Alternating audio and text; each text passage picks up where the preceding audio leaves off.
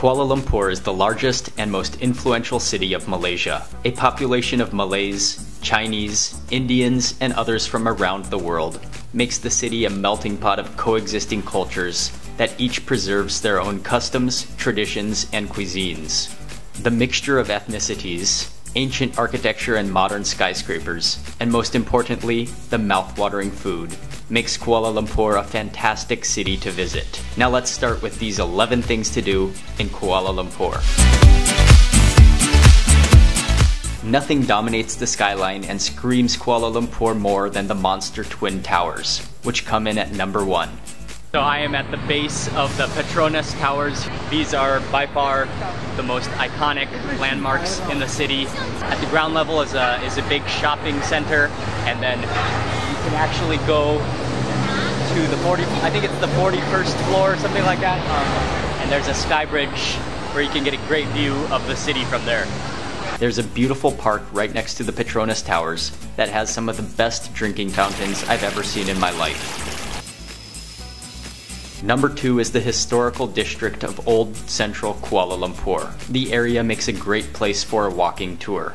Despite all the modern skyscrapers in Kuala Lumpur, there's still a historic area. I'm just near the old railroad station, and I'm doing a little walk around to see some of the most historical and some of the most prized buildings in Kuala Lumpur.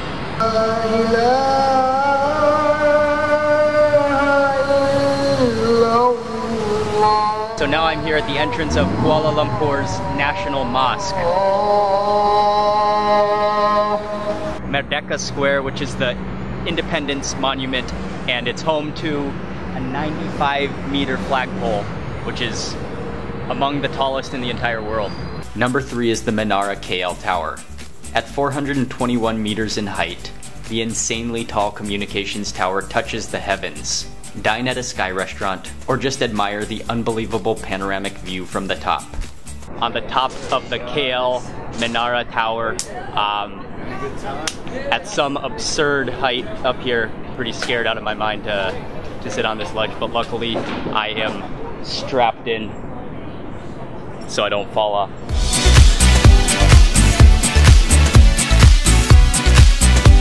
Number 4 is Little India, known better as Brickfields. KL has a lot of Indian areas of town, but the area of Brickfields is known as the largest Little India in Kuala Lumpur. Brickfields is home to Hindu temples, small food markets, stores selling saris and other Indian clothing, and a tempting collection of mostly South Indian restaurants. I personally go there for the food. Number 5, located on Petaling Street and popular with both locals and tourists, is Kuala Lumpur's Chinatown. I am in Chinatown on Petaling Street, and you can see lots of different stalls of clothes, mostly clothes, shoes, watches, handbags, DVDs, all kinds of stuff like that. There are also lots of restaurants both on this street and on the streets surrounding the area of Chinatown.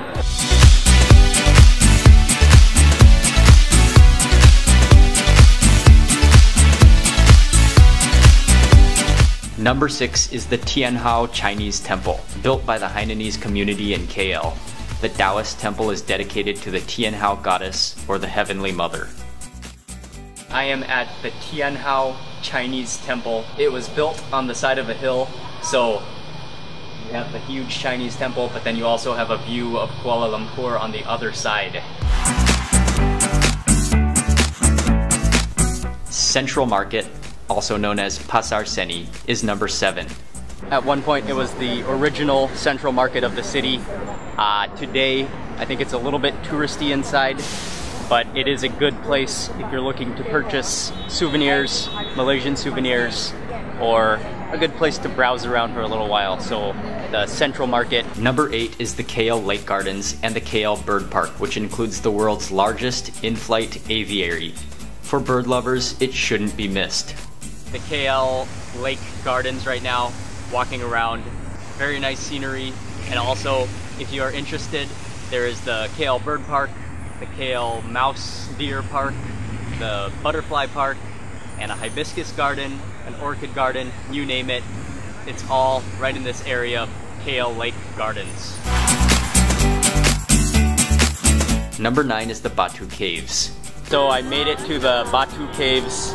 It's located just 13 kilometers from the center of KL and is one of the most sacred Hindu religious sites outside of India.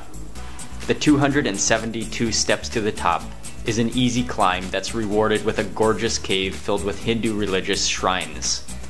At the bottom of the cave, you'll find a series of vegetarian restaurants where you can replenish your calories after the climb. Number 10 is the central Chowkit Wet Market.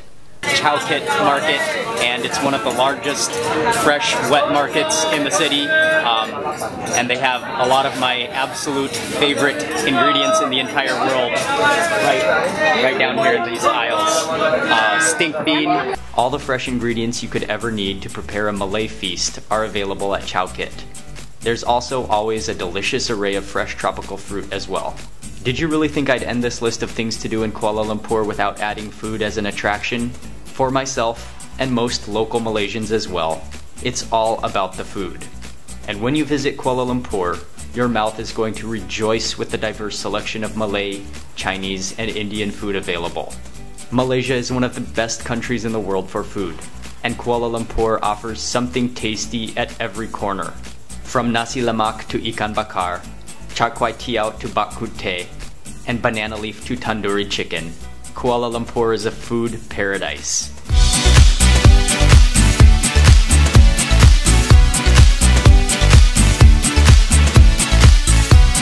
So no matter what you're interested in, whether it be history, shopping, or food, Kuala Lumpur is bound to have something that will make you excited.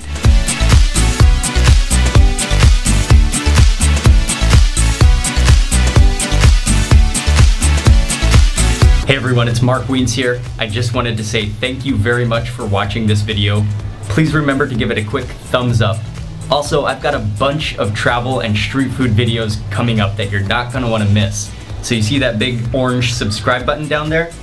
Go ahead and click that button so you don't miss my upcoming videos.